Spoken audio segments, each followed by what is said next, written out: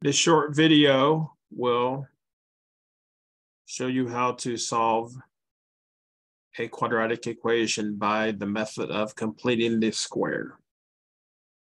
So you can see the title here, completing the square. I've gone ahead and on this piece of paper, I've written out the steps to follow to do this. And I'll work through a couple of problems. I wrote these steps out just to save time, and I will reveal them as we work the first problem. So I'll do two problems. The first one is a pretty straightforward quadratic equation. Matter of fact, if I was given this problem, I would solve it probably by just factoring. But let's go ahead and learn how to use the method of completing the square, because there are times when we need to use completing the square. Let me just say, in your future math, you will oftentimes use completing the square to do all kinds of different things. So there is this whole technique called completing the square. In this case, we're going to complete the square, and then we're going to go ahead and solve the equation. Later on in other math applications, you will complete the square in order to do other things. So completing the square is something that gets used many times in math. So it's good to understand how to do it. So in this case, we're given a quadratic equation. Looks pretty standard. I call this the squared term. I call this the middle term. And this is the number. And of course, normally when we solve a quadratic equation, we want 0 on one side and everything else on the other. We're going to see it's going to be a little different for this method. So the first step is when you're given a quadratic equation to solve and we want to use completing the square, we have to put the equation into the proper form. And here in parentheses is the key. In this case, I actually want the number on one side by itself. If I was going to use factoring to solve this equation, this would be the proper form of the equation. But when I'm going to use completing the square, I want to get this number by itself on one side. So in this case, I need to add 10 to this equation. Now you notice, you'll see why in a minute, I'm going to still leave this gap here, even though I'm adding 10 to both sides. So the 10 ends up on the right-hand side. So now this equation is in the form that I want to start solving it. Now there's a second thing we have to check for before we actually start completing the square, and that's step 2. You have to make sure that there's no coefficient on the squared term, right? So this is the squared term. You got to make sure a coefficient is, of course, the number in front or the number multiplied by. We have to make sure there's no coefficient on the squared term. For the second problem I'm going to do, turns out I am going to have a coefficient on the squared term. So for the second problem, you'll see what we have to do if I do have a coefficient. But for this problem, there's no coefficient.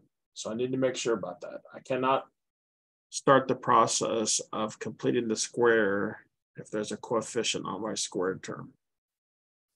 All right, these first two steps are sort of just making sure that this equation is in the form that we want.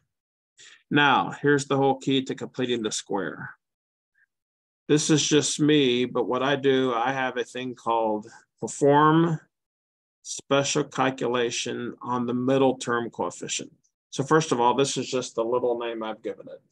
I just call it the special calculation because we're going to do a calculation. And it's going to be done on what I call the middle term. So here's the middle term. And it's really looking at the coefficient. So what I'm going to do is, here, I would do it off to the side. Oh, I think I wrote it here. Nope.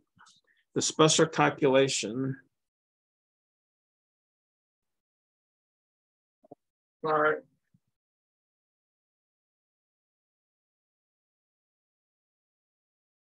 That's my phone going off. Here's the special calculation. You take the middle term coefficient, you divide it by 2, and then you square the whole thing.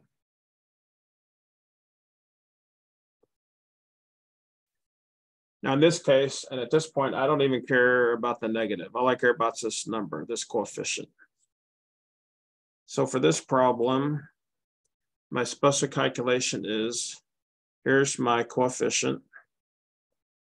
I divide it by 2, and then I'm going to square it. So my special calculation ends up being 9/4. Now, once I do this special calculation, now I'm going to add the special calculation to both sides. So I take this number,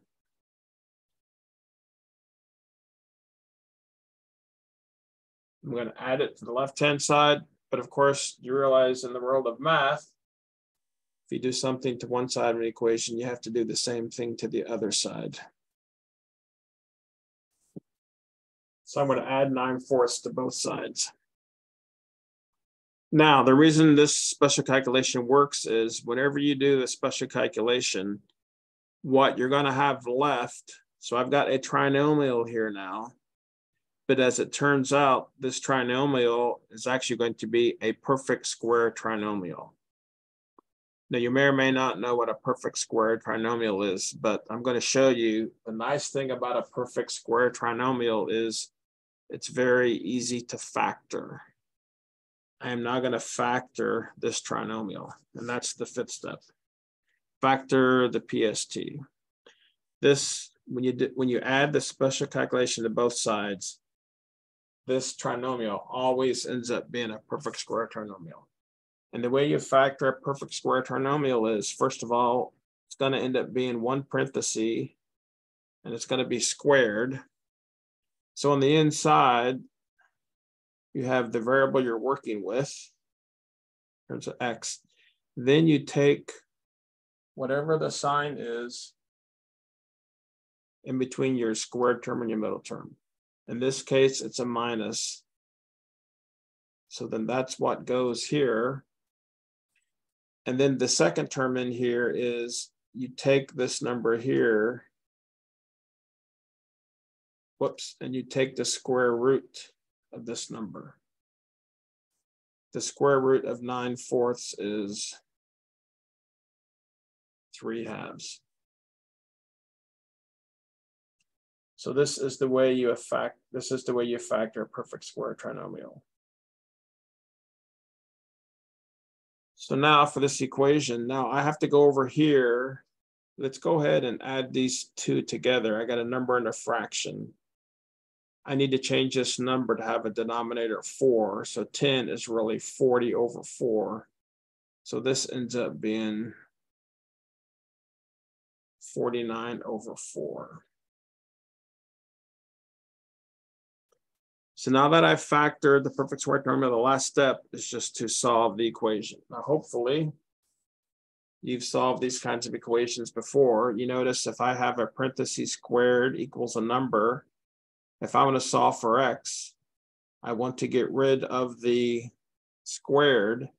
So when you have something squared and you want to get rid of it, what you do, you take the square root. But of course, I need to take the square root of both sides.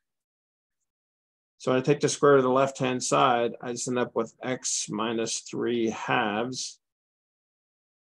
The square root of 49/4 is actually 7/2. And now hopefully you can see that it's pretty easy to finish solving this equation. I'm going to add 3/2 to both sides. Oh, sorry, I forgot. Whenever you take the square root of a number, don't forget, in the world of math, there's actually two possible numbers. either plus or minus 7/2. So now I'm going to add 3/2 to both sides.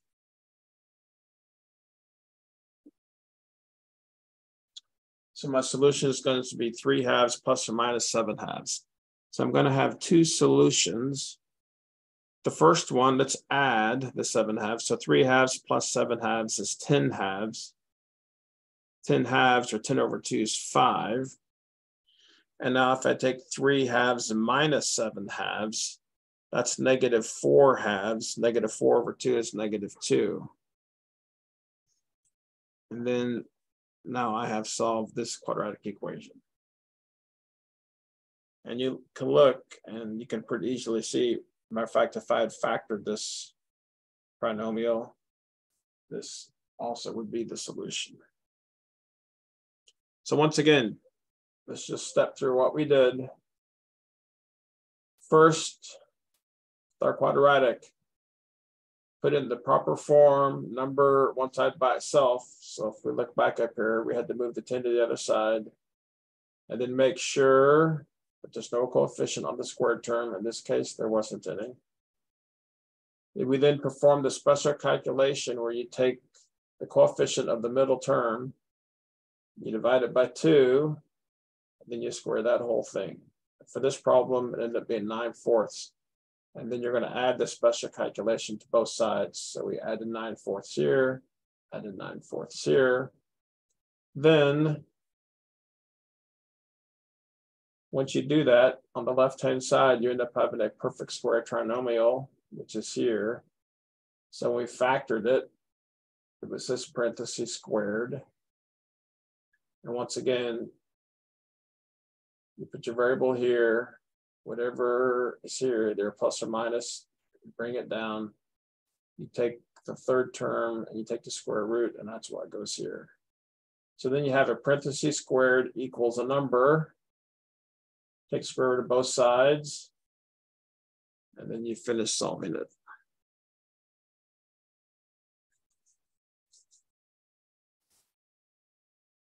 All right, let's do one more problem as an example. It'll have a little twist to it.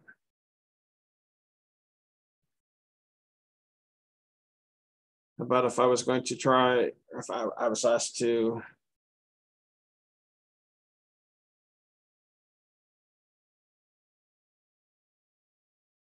solve this equation, and I want to go ahead and use the method of completing the square. So first of all, I want to put the number on the other side by itself. So I'll go ahead and add 11 to both sides. Oh, let me leave some room in here. Although in this case, there's actually going to be an extra step. Second step, make sure there's no coefficient on the squared term. Well, turns out you have a coefficient here. So I cannot complete the square with this 4 here. So I need to get rid of it. I don't want there to be a coefficient. So what I can do is, you know what I can do? If I divide both sides by 4, then 4x squared divided by 4 is x squared. 12x divided by 4 is 3x. And then on the other side, I have 11 over 4. So now my equation is in the proper form. So I now need to do my special calculation, and I wasn't aware of this, but this is going to be the same special calculation as the previous problem, because my middle term coefficient's a 3. So you divide it by 2 and you square it. So it's 9/4. Then once you have the special calculation, you add it to both sides. Then the left-hand side, I can now factor as a perfect square trinomial. So once again, the formula is, here's your variable. Since it's a minus here, minus comes down here, I take the square root of 9/4. which is 3/2. On the right-hand side, I can add these two fractions together. It's going to be 20/4, which is actually 5. So now I want to solve for x. So if I take the square root of both sides, I get x minus 3/2 equals plus or minus square root of 5. And to solve for x, if I want to get x by itself, I add 3/2 to both sides. Turns out this is my solution. 3/2 plus or minus square root of 5. So looking at this now, this is actually a problem that factoring would not work. The other way that a lot of people would solve this is by using the quadratic equation. And if you use the quadratic equation, you would also get this answer. But here we've shown how to solve this by completing the square. So completing the square is really completing the square is these steps here. And completing the square is something that you'll have to do many times to solve various kinds of math problems. In this case, we did it in order to solve this quadratic equation.